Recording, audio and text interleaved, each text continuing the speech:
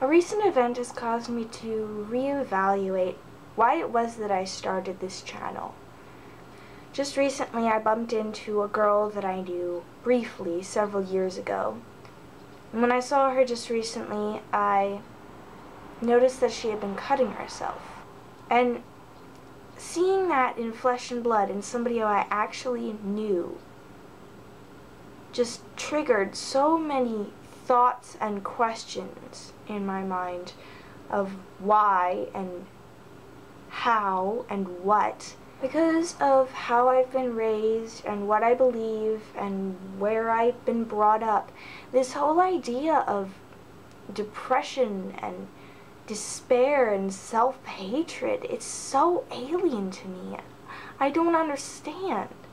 The reason I started these videos was because I saw so many horrible things happening around me. It's because I wanted to change something. To change something. Preferably the entire culture of America, but I mean, that's not very likely. Social media just seemed the logical choice. The magical conductor that will bring me to every corner of the world, except that no one watches these videos. Seriously though, I just see all this horrible stuff happening around me. My country's falling apart. Morality is practically gone. Everything is decaying, and I'm here, and I can't do anything. I can't do anything. I have such an amazing and wonderful life and faith and hope, and I wanted to share it.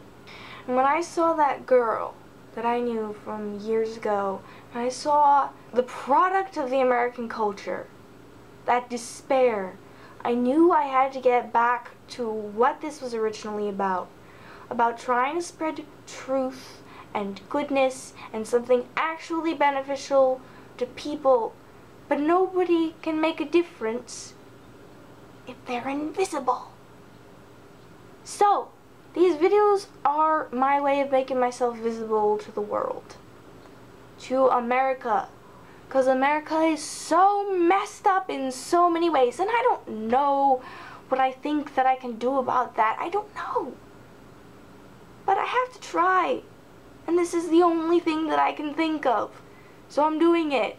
And maybe it'll be futile, but at least I will have tried. So now you get to see into the depth of the real life of Angela, and what I actually think about and worry about, which is my country. It has been for a very long time. I realized I did not have normal childhood fears. I mean, not childhood fears, but teeny bopper fears. Like since I was 12. The only thing I really worried about is my country and my people. Ugh. I'm such an American. God bless America! I don't know. I was being overly patriotic, and apparently that's a stereotype. Anyway, bye!